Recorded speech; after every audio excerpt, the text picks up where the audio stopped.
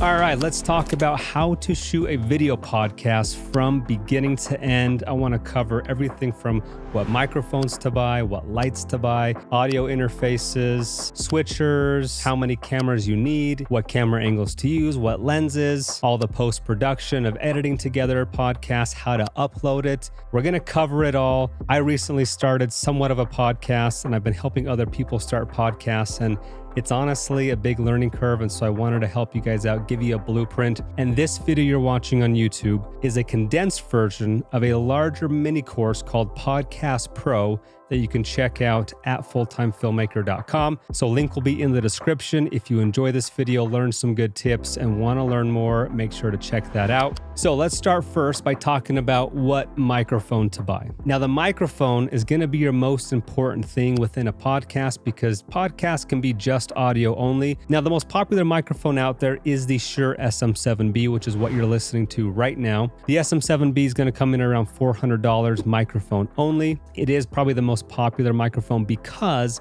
it's good looking, it's easy to have here in frame, and it has a good sound. But a popular alternative to this that's a little bit cheaper is the MV7, which is Shure's USB version of this. An even cheaper alternative to that would be the Rode Pod Mic, which you can get for just $100. That too will have to have an XLR cable going into an audio interface. And then on the cheapest end is going to be the FTF Gear mic that you can get for just $70. And that's a USB mic, so it doesn't require any audio interfaces. And that's going to come with a boom arm, a desk stand, a pop filter, everything you need to get up and running for just $70. And the last thing to mention on the SM7B is it's also a very low sensitivity microphone. So you actually are going to need what's called a cloud lifter, which is going to raise the gain going into your audio interface, which is going to cost you another $100, $150. Now, a few pros and cons to be aware of each of these microphones. The FTF Gear mic does allow you to control the gain, which is the volume. However, if you talk too loud into that one, it's still going to distort even if your gain is turned down really low. But as long as you're talking in a normal volume like this, it is a great bang for buck microphone. The Rode Pod Mic, in my opinion, sounds a little bit thin. The low end seems to be missing just a tad on that guy. So you are going to have to do some EQ with that to get it to sound, in my opinion, the way that I would want it to sound. And I feel like it picks up quite a bit of desk noise, handling noise, if you have it on one of the desk stands. So be careful with that one. Also, if you're not going to be using the pop filters that come with them, because they do look really cool without it, it does give to plosives quite a bit more. So you're going to hear those sounds quite a bit more. And then the SM7B, like I said, it's a little bit flat, so you're going to have to do some EQ with this guy. But overall, all these are great microphones, but the microphone is just the beginning. Once you get a microphone, you're also going to need, unless it's a USB mic that goes directly into your computer, you're also going to need an audio interface. So we'll talk about that next. So which audio interface should you buy? Again, if you've bought a USB microphone, you're not going to need one. You can go straight into your computer. So that's one of the great benefits of those. However, your nicer microphones are going to be going into XLR. So you're going to need to not only pick up an XLR cable to be able to plug into the microphone, but it's going to have to go into an audio interface, which is then going to allow you to plug that into your computer. On the low end, I have used what's called the Scarlett Solo. You can pick up for $130 right now for one input, or $190 for two inputs. And I've used these for many years and they work great. I have noticed a little bit more of a hiss, a little bit of a background hum. So that's what you're going to get with some of the cheaper audio interfaces, is a little bit more background noise. Now, the one I use for a lot of mine is called an Apollo Twin X, which is going to run you about $1,000. It is a bit overkill for what you're going to need, but I love it. It's super high quality. But in the middle of these options is what I would recommend for a lot of podcasters, and that is called the Rodecaster Pro 2. And here's a few reasons why I'd recommend this specifically for those doing podcasts. Number one is that if you're using an SM7B, like I mentioned, it has a higher noise floor. You're going to need to use a cloud lifter. But with this guy, with the Rodecaster Pro 2, you actually don't need a cloud lifter. The second thing is that it comes with presets for a lot of the popular microphones, the SM7B being one of them. And they have a few different options of neutral, podcast, or studio options that are going to give you flatter or more punchier sounds to it. But for those who don't want to mess with EQ and learn how to use all these different tools to mix your audio and make it sound better, these presets are pretty awesome. I still like to do a few things after, even with the presets. But the other main thing that I like about it, and the reason why I use it for podcasting, is that you can have redundant recording. If there's any goof up on your computer, this rarely happens, but every once in a while, if I'm recording into Logic X, it can happen to where it stops recording in the computer, and unless I'm looking at it and monitoring it, I'm not going to know it stopped, and then I'm out of luck. I don't have that audio. With the Rodecaster, you can be recording into Logic X, but you can also plug in a micro SD and be recording to that internally in the Rodecaster Pro 2 as well. That is on the more expensive end, but eventually that would be my recommendation for podcasting. And as far as XLR cables, I recommend Mogami. They are the best, highest quality XLR cables I've used. Now, the last thing to mention with audio gear is acoustic treatment. Now, this whole room that I'm in right now, we'll cut to a shot, is completely acoustically treated, and so that you're not hearing reverb, like the echo bouncing off of walls, and that's a huge mistake I see in a lot of podcasts. But I'll post a link in the description where you guys can get these acoustic blankets. They're about $100 a piece. You get 2 or 3 of those, put them up in your recording space all around you, and that's going to make a world of a difference in the quality of the audio and make it sound a lot more professional. So that's pretty much it for audio gear. Next, let's talk about tips for actual mic placement and use. Now, main mistakes you're going to see with audio with podcasters is they're either going to be too far away. This is like a foot away from the microphone. It can be doable, but it's not ideal for these types of microphones. And these microphones can be used this close, but one of the challenges with it being too close is you're going to hear plosives a lot more. I like to have it just an inch or so from my mouth and have it to the side so that my air is pushing out in front of the mic instead of directly into the mic to avoid those plosives. Now, you could also put an extra pop filter on here or the bigger pop filter it comes with. However, it's going to give you a different sound. It's not going to sound quite as clear and it doesn't look quite as good. Now, the other thing to pay attention to is the gain level, either on your microphone, if it has one on the microphone, if it's a USB mic, or on your audio interface. You want to make sure that you've set your gain levels and you've tested the audio to make sure it's sitting between -6 at the highest to about -18 at the lowest decibels. But once you have your audio dialed in, next for a video podcast specifically, the next most important thing is going to be your lighting. So we'll talk about that next. I get asked all the time, how do you light for 2 different people? And this is the most common way that I see, is having one light over the top of each person that's shining on the opposite person. Because if you just have lights pointing this way, it's all going to be frontal lit and there's not going to be very much character, very much dimension, very much depth. Obviously, it depends on the look you're going for, but specifically for 2-person setups, we have an Aperture 300X here and an Amaron 200X over here. And about the smallest dome I'd recommend getting is about a 3-foot dome. You can find smaller lights like a ring light, for example, is probably the cheapest light I'd recommend getting, but a ring light's not going to be very soft. And the softer the light, the more forgiving it's going to be on imperfections on the skin. But ideally, you put a sheet between it or something to diffuse it, to make it even softer, or you buy something nicer. The next step up from a ring light would be something like an Amaran 600X, and then pick up a $50 dome on Amazon, and suddenly you have a much softer, much higher quality light that's going to be bright enough for most scenarios. You'll notice I also have a FTF Gear lamp tube light over here, and that's just lighting up this plant over here. This is before and after. So you see it just lights up that tree a little bit, makes it a little bit less dramatic on the background. Now we also have a hair light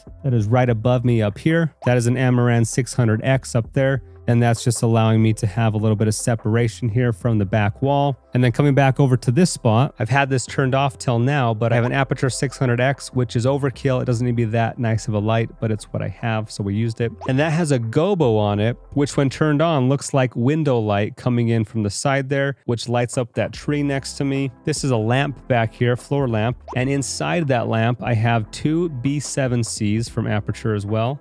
So again, just making the background a little bit less dramatic. And then here is my key light on and off so you can see what that's doing. So 2-3 people setup.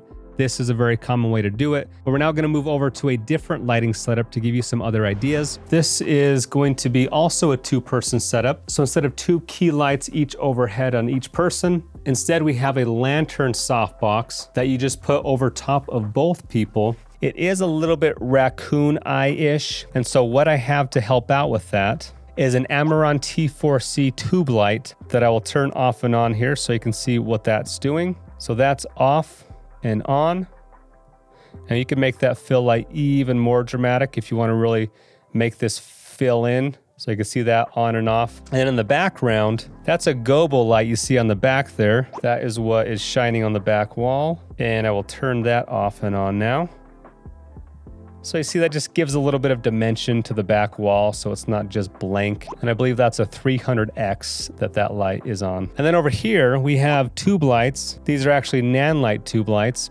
So now you can see what it looks like without those back there. This could totally work as well. And then up here, you'll see we have a hair light. This is the F22C from Amaran. Let me turn that on and off so you can see what that's doing. You see how it's just highlighting my hair and the chairs right here, giving them a little bit more dimension so you can see them popping out. Also on the microphones. So could you get by with just this key light, no fill light or hair light? Yeah. And then if you throw out the gobo, this is just the key light with those splashes of color on the background. Here's without the key light, which is an Amaran 100X, by the way. So we definitely want that on. Now let's throw back on our hair light, separating us from the background a little better. Now here's our tube light to give us a little more fill light, and then that gobo back there to make things a little more interesting. So let's now go over to our third scenario, and we'll show you how to light that with just one light.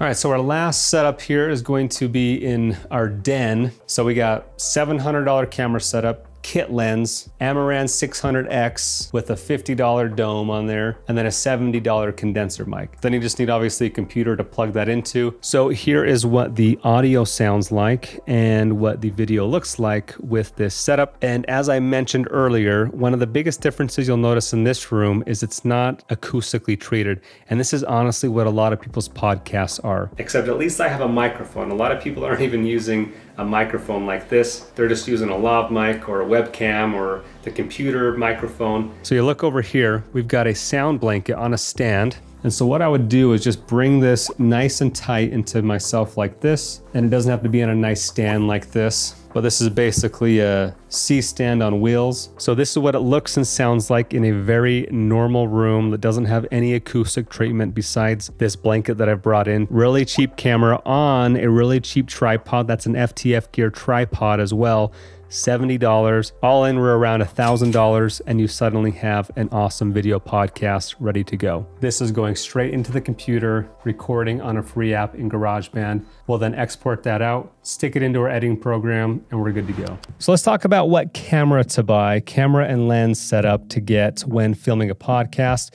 Notice we're talking about this after we've talked about audio gear, after we've talked about lighting gear, and that is for a reason. If you have good audio and you have good lighting, then your phone can work. And that's the first thing I'd recommend. If you're on a budget, just use your phone. People mostly care about the audio. So if that's taken care of and if they can see your face and you're well lit, then the phone quality is going to be good enough. Now on the cheapest end, we showed you in our den setup there that we had a Canon R50 with a kit lens. That's going to be your cheapest option, as cheap as I would go. Just use your phone if you're not going to invest in a real camera. Now a lot of the older cameras are going to limit you to 30 minutes of recording. Do not get 30-minute recording limited cameras for podcasting, because most podcast episodes are going to be at least an hour. Cameras that can film for an hour can work, like that R50 that I have. Kind of pushing it though, I'd get one that can go 2 hours. The next camera for Canons that can go 2 hours is going to be the R10, which is going to come in at $1,000. So that's on the Canon side. On the Sony side, I'd get the Sony ZV-E10, and that's going to allow you to record for up to 13 hours. Now what I'm using here is the Sony a7S III. Obviously that's ideal. Over in this room we have two C70s. Obviously that's going to get very expensive, and so more importantly than the camera bodies is going to be lenses. But you want to focus on lenses that can stop down to low apertures, and the reason for that is because low aperture lenses are going to allow you to have that shallow depth of field, that background blur. So I'd look for a lens that can go down to a 1.4 aperture if possible. Again, in the den setup we had a kit lens, which is an 18mm on there, and that's on a 1.6 crop sensor camera, which brings the focal length to about a 29 millimeter. So that's what you saw over there. This is a 35 millimeter that you're seeing right now on the Sony a7S III.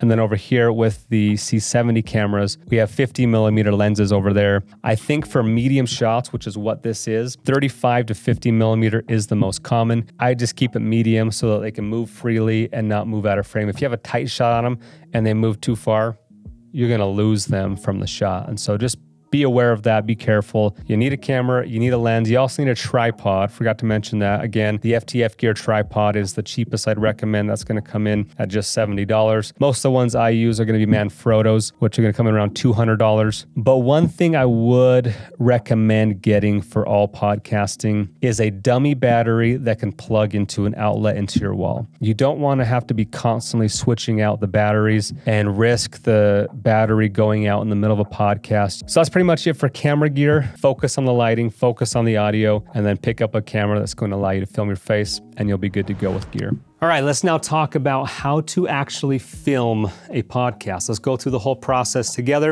All right, so first question is, how many cameras need to be filming? I would say if you're gonna be interviewing a second person, I would say having 2 cameras is ideal. Now you could just do one, as we'll show over in the text setup. You want these to be at least 30 degrees apart, these 2 camera angles. And these are actually 90 degrees apart, as you can see here. And I actually have a third camera set up over here in the R7, and that's gonna be showing both of these guys at the exact same time. So with our audio, we have that going into the Rodecaster Pro 2 over here, as I mentioned earlier. And then the Rodecaster is going into our MacBook, and then you see here that we are recording on Logic Pro X. And then right here, we have what's called an ATEM Mini Pro ISO. But the ATEM Mini Pro allows you to hook HDMIs from each of those 3 cameras into the ATEM Mini Pro, and then I'm able to switch between each of these camera angles. It will save me a file of those cuts I've made so that I can have the podcast video already cut up. So if you have an extra person, somebody who's gonna be watching the cameras and monitoring audio anyway, you might as well get one of these ATEM Mini Pros and have them be cutting in real time. Carter and I are gonna have a little podcast conversation and show you how this all works in real time. So welcome to the show today. This is the So-and-So Show. My name is Parker Walbeck, and today we have with us Carter Hogan,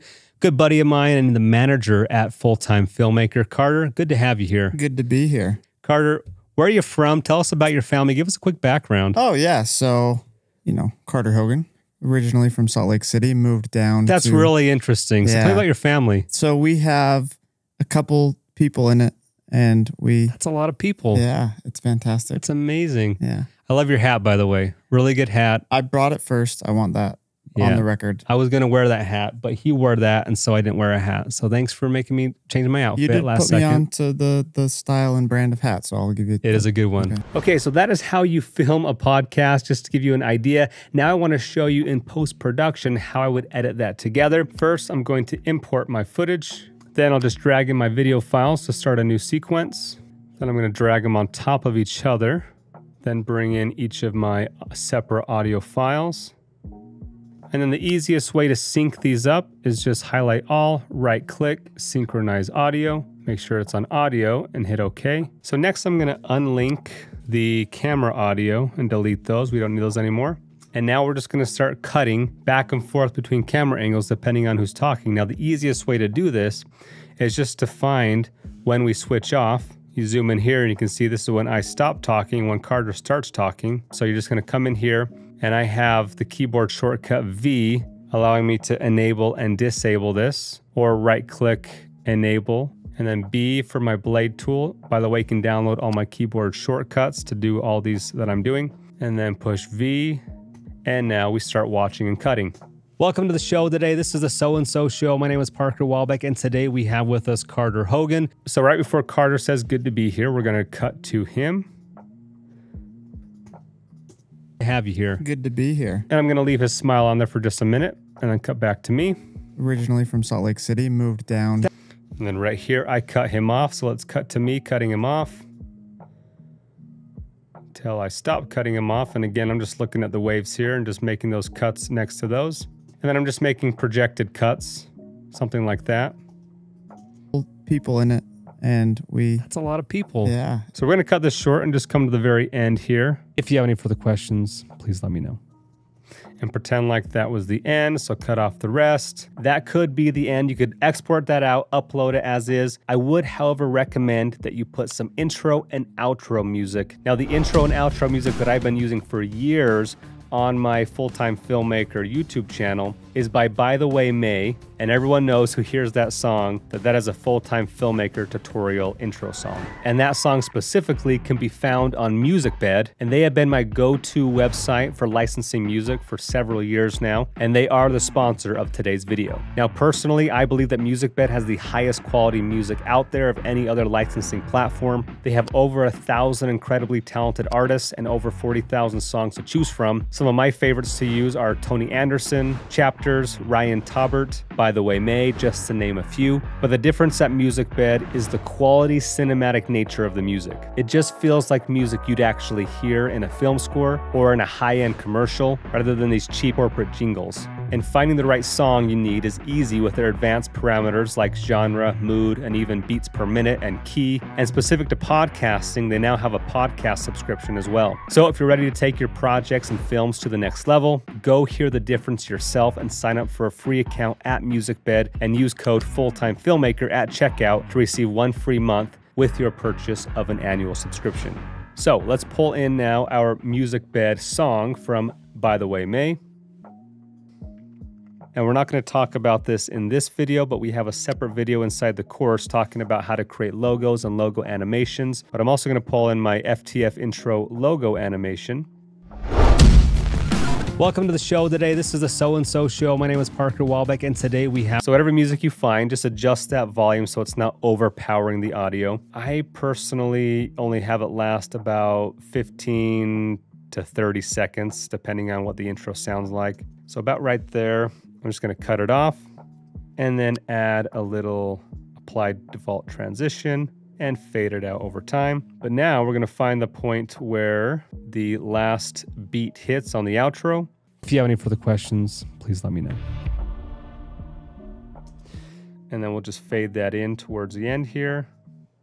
Now, the last thing I would do is add any audio effects. We're not going to cover this in depth here. You can watch full videos talking about each of these inside the course, but the main audio effects I use is going to be an EQ, a compressor, a limiter, some normalization, some mouth declick. Sometimes I'll use denoising, and the audio that I've already dragged into our timeline has already been processed before I brought it in, and I do all of my processing in Logic Pro, and the plugins I use are called Fab Filter plugins, and then I use 2 plugins from Isotope RX Elements, one being Voice Denoise and one being Mouth Declick. And a lot of the paid plugins I mentioned, you can find free versions within most editing softwares. For EQ, I use Parametric Equalizer, then I'll hit Edit, and I always add a high pass filter. That's just going to get rid of any low end rumble or plosives. So that is a must. I always do that first. And depending on the microphone and the speaker will depend on what I'll do here in EQ.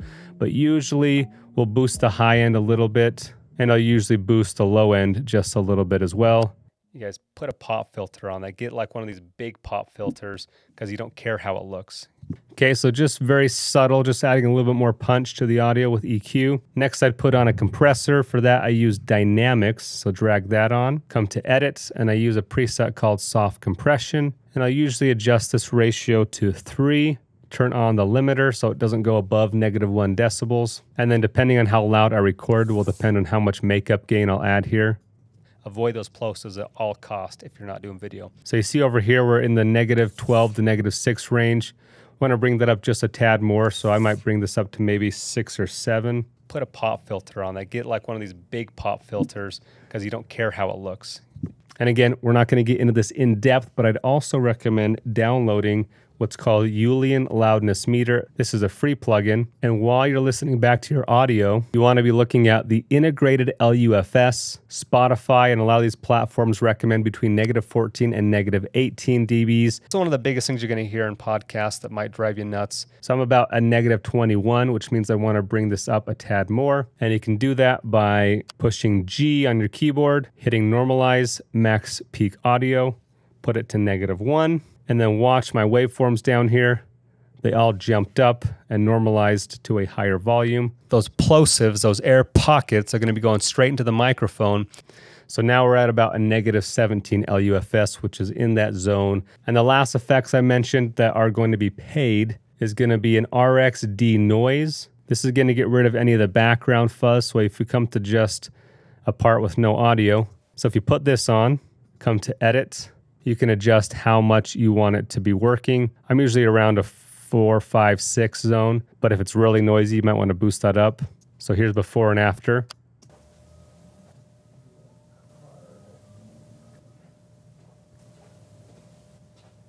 As you can see, it just takes away some of that background fuzz. And I think that's only a $30 plugin, so it's not too expensive. But the last thing I would do, I think you have to buy their $200 package on this one. But this one's called Mouth Declick. And this is just going to take away all the mouth noises when you speak. Come to edit. I usually have sensitivity at 5, click widening at 2.5. Let's listen to this with and without, separating us from the background a little better. Now with, separating us from the background a little better. I highly recommend that. Now that I use that, I recognize so many mouth noises in people's audio. At this point, we'll just come up to File, Export, Media, name it whatever you will, where you want. And for most podcasts, you're probably good just to export it out at 1080p. I just use the YouTube preset within the H.264 format, and then hit export, and you're ready to now upload your podcast, which we'll talk about next. How do you upload a podcast? Now, it's not exactly straightforward. I want to show you in this video how to do it with a free option called Anchor FM. So type that into Google. It's called Spotify for Podcasters, Anchor.fm. Go to login, hit sign up, put in your information, hit sign up. Let's make your first episode. Let's do it. So I have a file ready to go. I'm going to upload a video file by hitting browse, come to a file that I want to upload. And it's going to ask if you want an audio episode or video episode. I'm going to say video. Then you're going to title it whatever you want, put a description, customize if there's a certain season number or episode number you want this to be, upload some episode art if you have any. All right, so once that has finished uploading, now we're gonna hit next, and now we get to set up our podcast. I call this True Millennial. Give it a description, put it in a category, podcast language, English. Hit continue, upload some cover art, continue, update. Now it says ready to publish. This will make your podcast available on Spotify. So we'll hit publish, and they will let us know when it is ready on Spotify. Now, if you want to put this on other platforms, you have what's called an RSS distribution feed. So you'll use this link right here to then upload this to other platforms. And then as soon as they notify you when it's ready on Spotify, you'll be able to hit listen on Spotify, and you'll be able to start listening to and sharing your podcast. So that is how you create a podcast from A to Z. Again, this was a compressed version, just trying to give you all the steps. So if you want more in-depth, detailed instructions on each of these steps and additional steps like using StreamYard to do virtual interviews, or how to monetize your podcast to actually make them sustainable, or tips and tricks on how to get more views and actually make your podcast engaging, then make sure to check out links below to join our course Podcast Pro, or that mini course is also included inside Time Filmmaker, our main course with over 600 tutorials, link also in the description below. But that's all I got for you. Hopefully you got some good insights on how to get your podcast off the ground. Don't forget to subscribe for more content just like this. And if you have any further questions, please let me know.